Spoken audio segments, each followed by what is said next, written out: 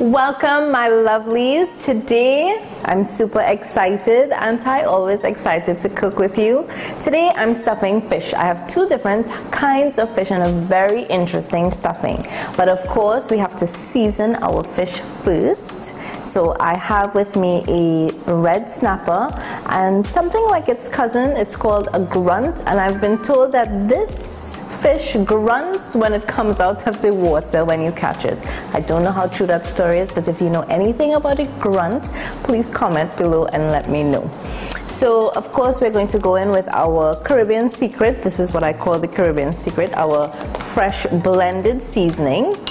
So I'm just going to do a bit of this to season. And because I want to add another dimension of flavor, I am going to add some thyme leaves. This is the white edge. It's also called pudina. If you know another name for this, please let me know as well. So I've chopped this up. I'm adding that. This gives another flavor to the fish. I often like thyme and fish. I think it really does something special for it. So I'm doing black pepper and salt. Perfect. So I am just going to rub all of this together, cover this, set it aside, and while that is sitting and taking in all of the seasonings, I'm going to make my stuffing. Let's talk about stuffing. We're stuffing this fish with a very interesting stuffing today, starting with potatoes. Now, I've grated my potatoes. I took some of the skin off. I left some on because I kind of like rustic potatoes, but that's totally up to you. I've grated it on the small side of the grater, or shredded it rather, and I let it sit in some cold salted water for a little bit. Then I strained it and squeezed it dry, and now we're going to crisp them up here. So I'm going to put some vegetable oil in. My pot is on medium to high heat. I want this to cook really nice and evenly, and if we can get some crispy brown edges, that will be great. So I'm going to add my potatoes to this. Perfect. And you just want to spread them out. Of course, we're going to flavor because we're flavoring every chance we get. So a little salt and a little black pepper. Perfect. So after I make this stir, I'm going to let it continue to cook and stir occasionally, giving all the potatoes a chance to cook and get crispy little brown edges. All right.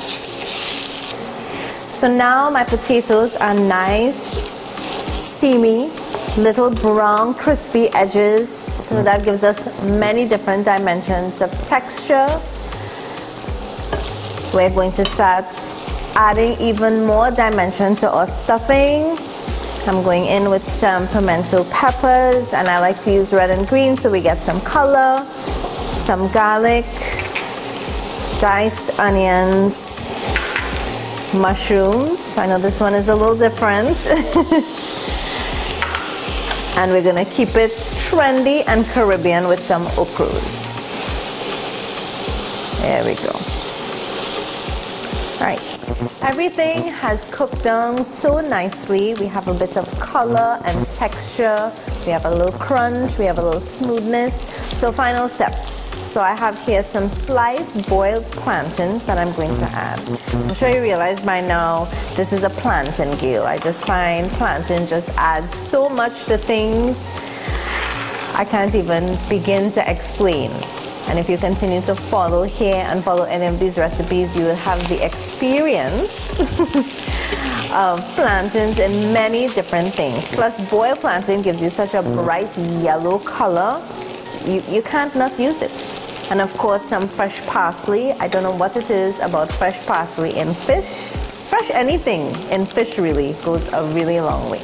And I have some seedless diced tomatoes. I took out the seeds because I didn't want too much liquid going into the stuffing. So this is going to come off heat. and stir and set aside, and just let it cool down a little bit until I can manage it, and we are going to stuff our fish and get it in the oven. Final stages here. Time to stuff the fish.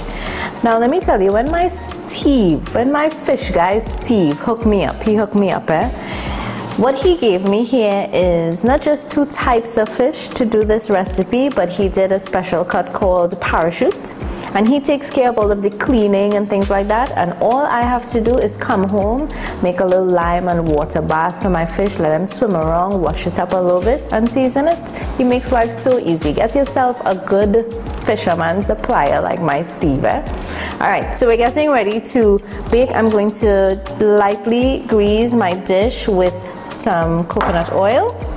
I'm just going to spread around that. Great. So this part is going to be a little messy, so bear with it. Right, so I'm taking my first fish out like this, and then I'm going to take my time and stuff a little bit of everything into my fish. As much. It's stuffed fish, not line the fish. It's stuffed, so the fish have to look like it got back the insides after a while when we're finished. So, and you want to make sure and spread everything out evenly.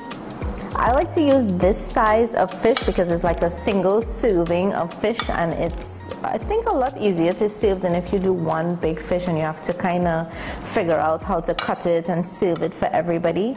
But if you do individual fishes for everybody, then you know it's a little personalized and they might feel a little special. My friends are very spoiled. They feel special all the time, even though they give so much trouble. So now I'm on to my grunt, and I'm stuffing this one as well. This is such a fun recipe, guys. I hope you try it. Make sure and tag me, send me pictures. I know people usually send me pictures when they make stuff, and I absolutely love it. So continue, don't stop. Okay, so now we have fully stuffed, and I'm very extra. I like to stuff things and fill things and do the most. Right, and then, you know, we have our little secret, our garlic butter. I will put the link below if you missed the video, so you always have access to it. I'm just going to put a little dollop of garlic butter on the top of my fish and just give it a little spread. It's always easier when it's at room temperature. This is going to give us a nice flavor level at the top. Guys, look at this. I'm going to seal these together with some toothpicks and put it in the oven 350 degrees for a little bit until it comes nice and juicy and yummy. Now you would notice I have some extra stuffing. I'm just going to put that on the side and bake that up as well, so nothing goes to waste. Finally out of the oven. Not that it took a long time, it probably took about 35 to 40 minutes to get this beautiful stuffed fish all baked and ready. So let's check it out. I can pick this up, put it over to my plate.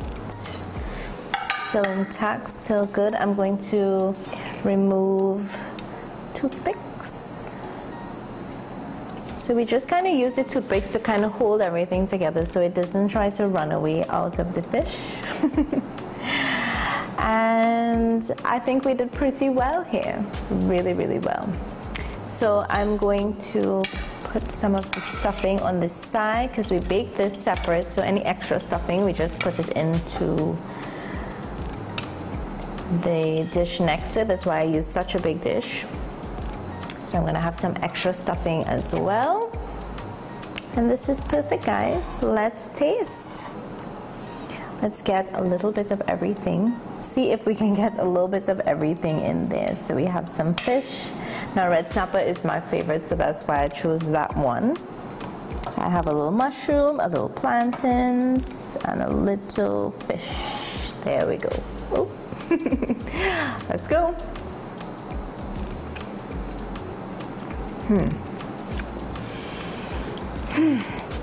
This makes me feel like I just got a hug.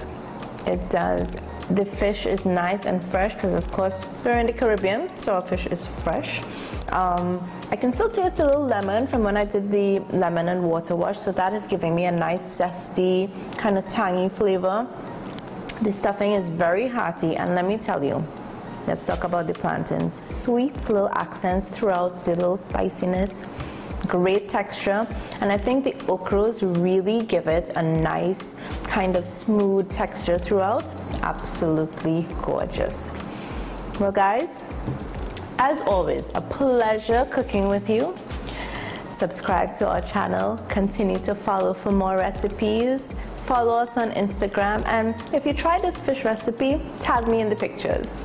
Have a great day guys, bye.